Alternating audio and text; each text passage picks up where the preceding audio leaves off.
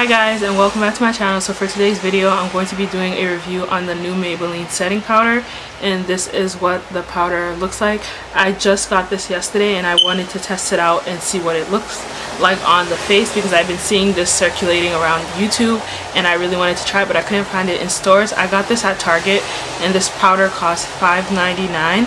So right now I just have my eyes done and my eyebrows and color corrector. I'm going to put on my foundation and concealer and contour, and then I'm going to set my eyes with the powder. Hopefully it's a good color for me and that it's not too dark, because it looks like it should be okay when you look at the container. And I think I will probably also compare it to my Black Opal powder because it's another drugstore powder. I was thinking about like what I could compare it to because I have so many powders in my collection, and I saw that a lot of people on YouTube were comparing it to like the Laura Mercier and all that stuff, and like Dermablend, all the high-end powders. And me personally, I'm not going to do Laura Mercier a disservice by comparing it to this powder, because I feel like I'm not gonna get the same results. I know it's not gonna be better than it. Also, I saw a lot of videos on YouTube circulating about what people thought about this powder initially, and the reviews were very mixed, so I didn't know whether or not I would like it, so that's why I decided to get it myself. I wanted to get the color 35 because I felt like it'd be a good color, but I had to get this one, the 40, which is the darkest color, because they sold out. And I feel like this color would be a good color anyway, because I looked at reviews and the 35 seemed a little bit light, so I feel like this is going to be a safe color. So I'm just going to apply my foundation, my mirror, so I can blend my foundation out. Look at the natural contour on my face.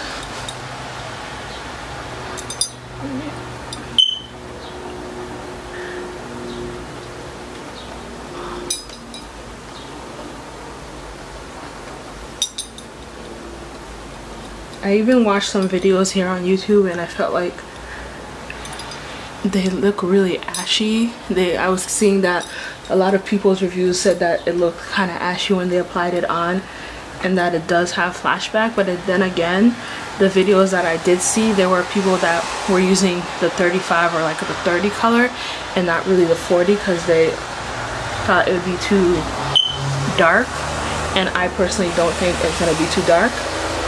So I'm just going to try that out for you guys today. Okay, so my concealer is all blended out, so I just wanted to show you guys what the different powders that I have here look like in comparison to the Maybelline. So this right here is the Laura Mercier Medium Deep Powder, and I'm just going to like take a little bit of it on the cap. So this is what it looks like on the cap, and I'm going to swatch it on my hand here. So this is kind of like what the powder looks like. It looks really bright on this camera, but the color that it does come up on your skin is not this bright. But this is what the powder looks like in the container. This is the Black Opal powder that I have here, and this is what it looks like in the container, and this is the deepest color. This is the color 5 in deep, and this one is very like pigmented. It's more of like a reddish toned powder. So this is what that powder looks like.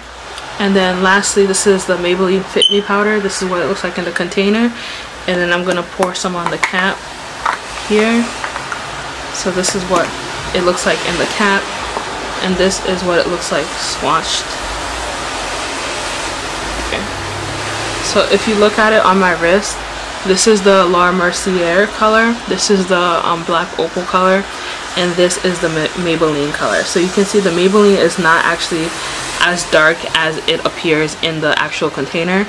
And if you compare it to the Black Opal, like when you first look at it, it looks like they would be almost the same color, since the Maybelline looks really dark. It actually looks darker than the Black Opal, but the Black Opal actually comes up darker on your skin, and the Maybelline comes out lighter on your skin. So I feel like because of that, I can probably use it under my eyes. And the Maybelline actually is darker than the Laura Mercier. The Laura Mercier is a little bit lighter. The Laura Mercier is lighter. The Maybelline seems to be a lot darker. And you guys can see how it looks right away.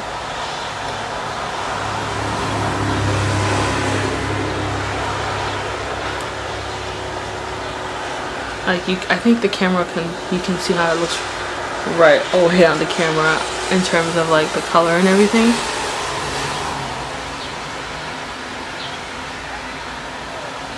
So I'm gonna get a little bit more of the powder. I'm actually really surprised on how it's looking right now. You can see the under eye right here and how it looks.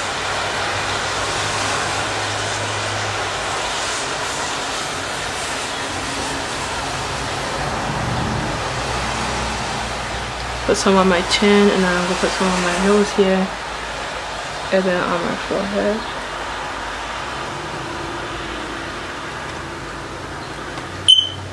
So I hope you guys can tell how the powder is working under like my eyes and everything.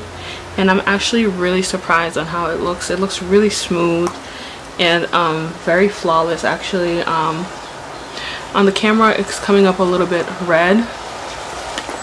Like I think that it looks like really red in the camera, but like in person I think it looks pretty good. Like I don't think it looks too red and stuff. And I'm the type of person sometimes I don't really like a super highlighted appearance under my eyes, so I feel like this looks really good. I'm actually really surprised that it looks this good.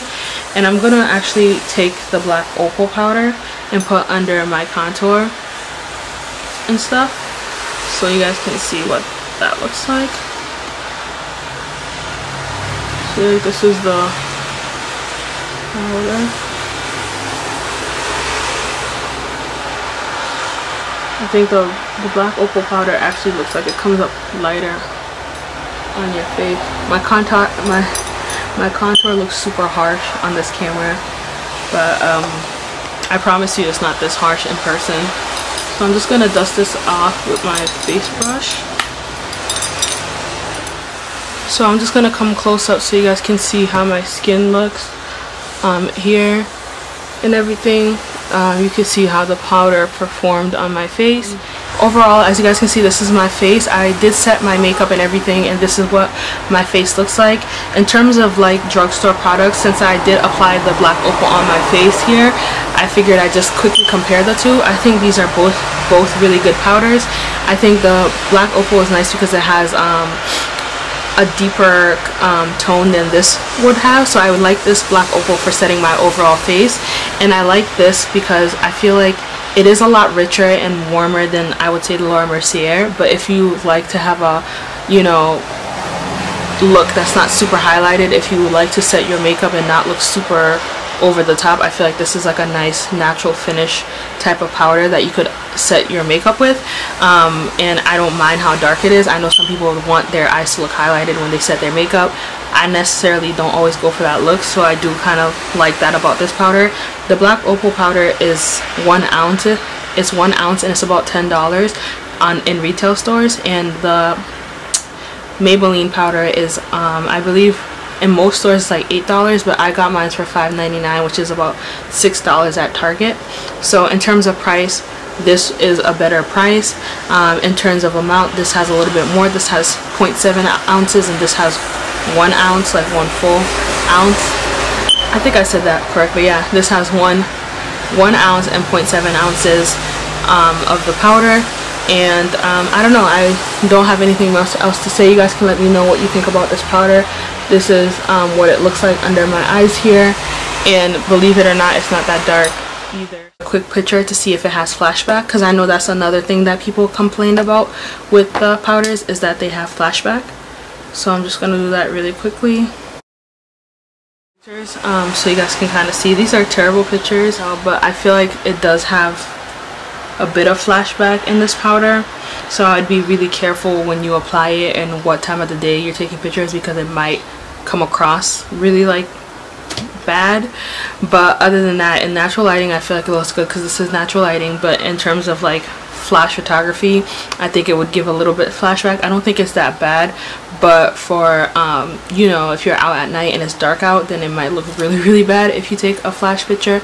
But other than that, that's pretty much it. So but again, if you guys enjoyed this video, don't forget to like, comment, and subscribe, and I will see you in my next video. Bye.